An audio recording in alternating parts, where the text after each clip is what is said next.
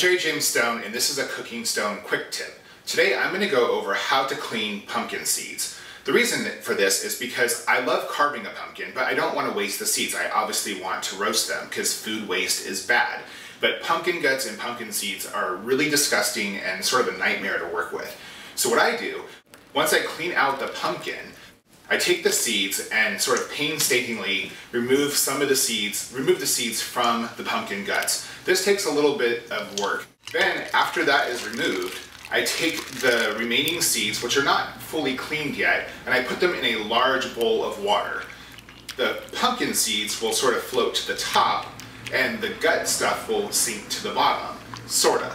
So then using a spatula, I will lightly skim off the top layer, which is just the seeds, and put those into a colander.